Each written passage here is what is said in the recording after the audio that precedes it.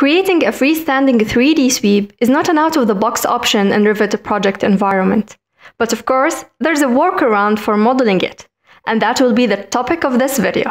But first, let me welcome you to Super User channel, where we talk about architecture-related software. Now back to sweeps. In order to create a solid sweep, we need a family that has two main options. First one is the ability to load a profile, which we can edit and customize to any shape. And the second one is the ability to pick a path by directly snapping on different model elements in the project. Both options are available in the railing system family. So I'll start by clicking on the railing by sketch command. I'll duplicate the family and call it 3D sweep.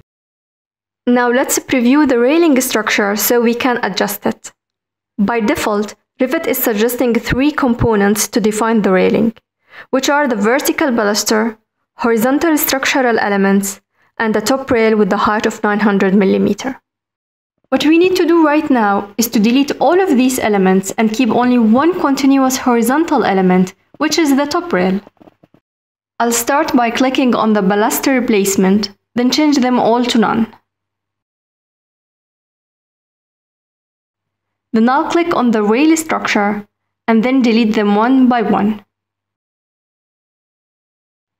Now we are only left with the top rail, which I'll change its height to 0 to make it flush with the slab top level.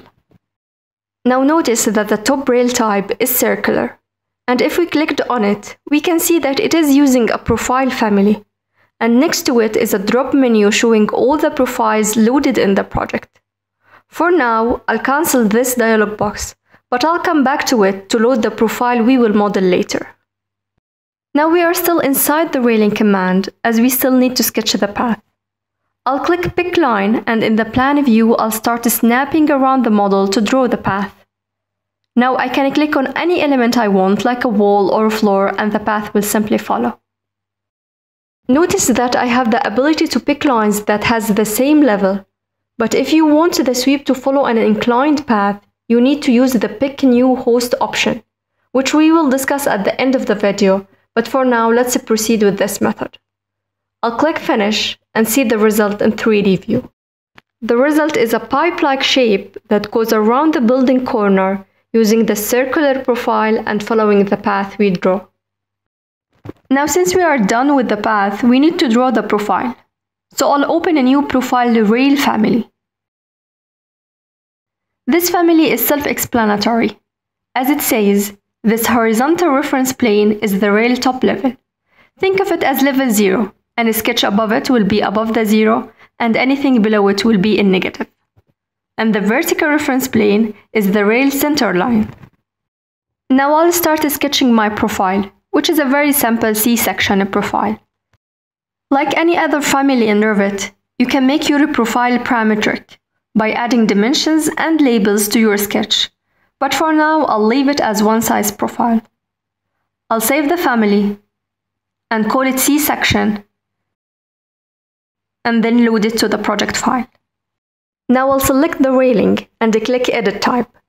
Then Edit Top Rail Type. Duplicate the type. I'll call it a sweep, for example.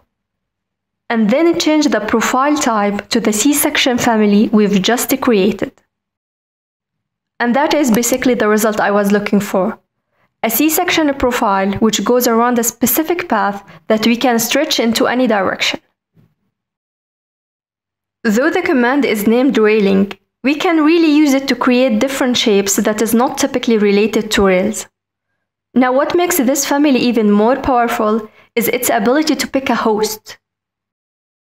Notice that if we pick the rail, it will say that its base level is level 3. But if I pick the new host and pick the floor,